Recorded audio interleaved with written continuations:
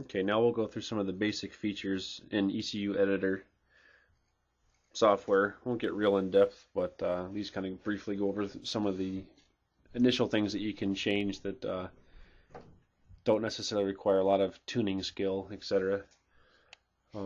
Once you're in the software here, when we first boot up, I've already done this, but you want to click File and then New. That'll generate your base map. The first thing you could do would be change the rev limiter, and the factory rev limiter is at 10,800 RPM. And if you go in this drop-down menu, you can see you've got a wide range of different RPM values that you can use. Currently, up to 11,500 have been attested and officially approved. Everything else above that would still be considered experimental. As with everything on this, use at your own risk. It is possible to damage your bike and or yourself or crash if you do anything stupid. But anyway, we'll try setting just for demonstration here. I'll set this to 11,200 RPM. This checkbox here will remove the 6-gear restriction to 186 miles an hour or 10,200-ish RPM. By checking that will be lifted. And then you've also got your limiter type, soft cut or hard cut. Soft cut would be where you actually pull some fuel out of a couple of cylinders before the hard cut. Hard cut would be just completely shuts everything off. Hard cut would be the safer route for guys with wet nitrous kits or turbo bikes with secondary injectors. So I'll click hard cut here. We'll hit close. Something that's kind of neat if you're doing part throttle tuning or any tuning on the bike really, but if we connect to our engine data here, right now you can see my RPM says 300. I've got an ECU sitting on the bench, but nothing is really active right now. If you had your bike here, you could turn the key on, flip your toggle switch down so the green light comes on, the green LED comes on, and you can see that my tach actually dropped to 0 there, and my the other numbers changed, so we actually are connected to the ECU's output. Generally, it's going to look for the engine to be restarted or the key to be cycled when that happens. I just went ahead and turned my power off just so I could demonstrate that. It says restart engine at the top. If I turn my power supply to my ECU back on, you can see now my engine RPM is back to 0. And I've got some other values going on here. Something else that's kind of neat here, if you shut this data off, you've got a drop-down menu here of all different values that you can look at. One of them, you could look at the supply voltage going to the ECU. Turn this data back on. And this must be something weird where I've got powering it off the bench, but that doesn't appear to show anything here at the moment. Let me shut that back off. I'll use a gear position sensor for demonstration. We'll turn it on here, and you'll see that it's showing a value of 0, which is basically neutral. I've got a gear position sensor connected to this ECU that I'll go ahead and just manually cycle by hand. And you can see I've put in first gear, second gear, third gear, fourth, etc. You could do this on the bike, as well as look at throttle position, any of the sensors that the bike is looking at. It's pretty convenient, especially for dyno tuning. And if you're actually had the bike running right now, and you go in and look at your fuel maps here, you could actually see the highlighted blue cell is which cell the ECU is actually referring to when it's looking for fueling and ignition. And because I'm just sitting on a bench here, my throttle position is sitting at 100%, and we're sitting at 0 RPM, so this cell coincides with where the map is at right now. And this is in the TPS map, which is where all of your fueling from 11% to 100% throttle happens. Then you've also got your IAP fuel map. This is where all the part throttle tuning, anything below 11% throttle happens. And this is in kilopascals. So 120, this would be a lot of engine vacuum, where 0 would be basically atmospheric pressure. Or you can see here we're sitting at almost atmospheric pressure, in the 800 RPM cell because we're sitting at 0. if we were actually running the bike on the dyno here, or sitting here idling, we'd probably be somewhere, in this range, and the blue cell would just kind of walk around wherever you were at.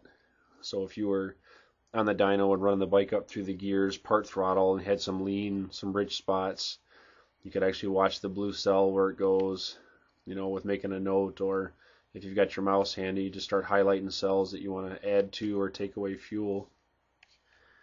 And it's real easy, works similar to a power commander, but as far as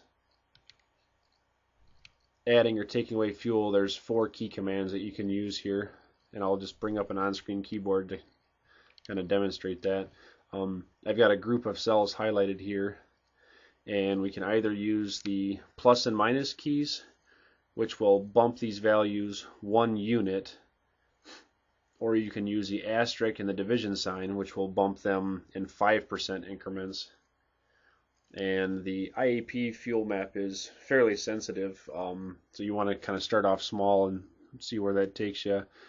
Say we had a lean condition in these group of cells right here, we wanted to add some fuel. I could use hit the shift button here, hit plus. My mouse doesn't seem to be working here.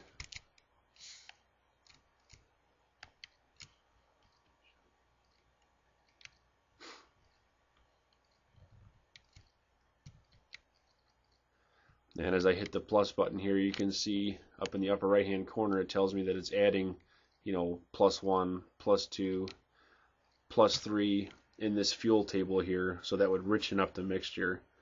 The numbers that you're looking at in here are a volumetric efficiency table. There are other things that are taken into account, such as air intake temperature, coolant temperature, voltage at the ECU, barometric pressure, things like that. But changing these numbers will directly change your fueling in this particular area. So that's how you can make some changes. And the nice thing too, once you've made changes, it'll show you in the map here. It'll shade it a different color. Like if I pick these and actually pulled some fuel out, it'll show it as a different color. And I think if you go even more, it'll turn red.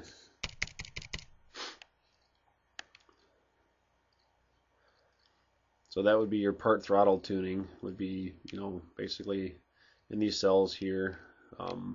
Anywhere, if you're on the dyno that you saw rough spots, that you could actually see your cell highlighted in here, you're below your 11% throttle, would put you in this IAP fuel map.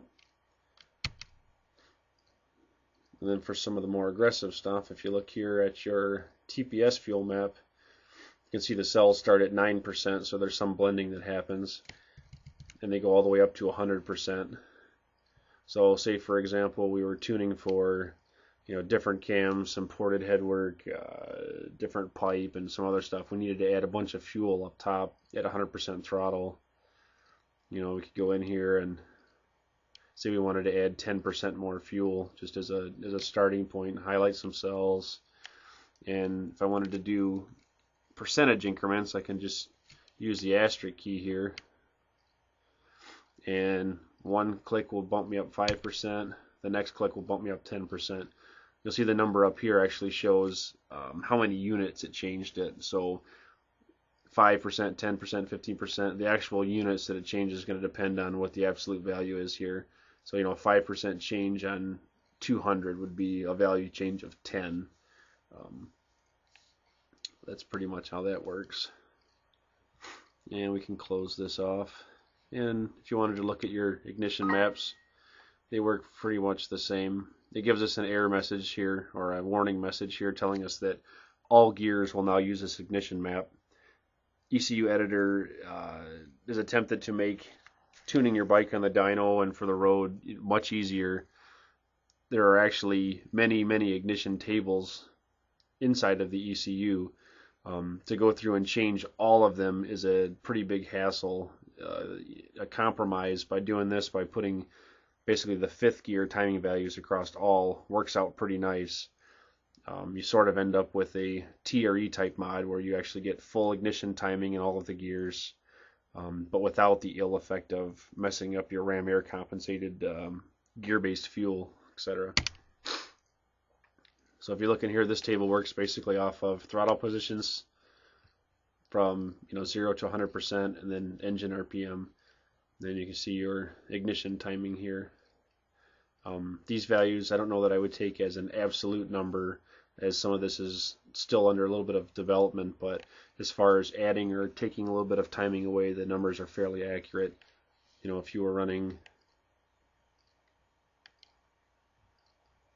whatever combination you decided you wanted to pull out, say 3 degrees of timing, you could highlight these cells here and use the negative button, and you'll see up here it's telling us we've taken -1 degree out, -2, -3.